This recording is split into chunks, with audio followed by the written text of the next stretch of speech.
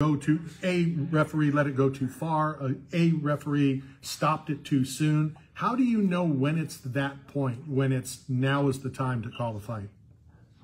Man, it's really difficult to say because it's not every ref is different, but every fighter is different. So if let's go old school for a second. If I got Bob Sapp Nogueira, and it's the first round, right? Right. Under today's rules, you got to think about stopping that fight.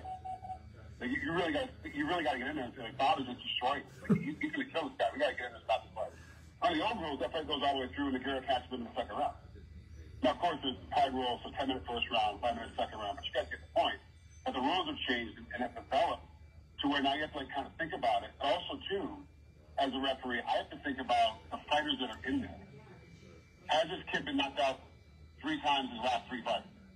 Well, now if he gets touched, I got to stop the fight. Even before he thinks he's out, I got to get in there, right?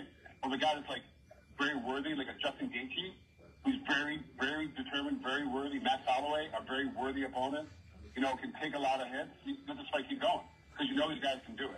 But there's also a limit. You got to find that limit. You don't want them getting any brain damage or shortening their careers. What becomes the problem is, in my mind, I'd rather be early than be late. Sure. So yell at me for being early. I don't mind that at all.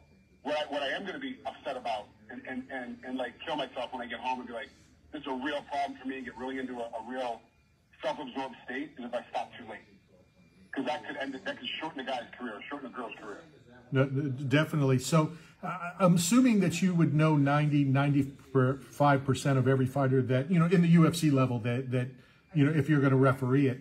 But if you don't know the person, so do you go back and do research, watch some fights, or how do you... Yeah. It's funny. It's just like script reading.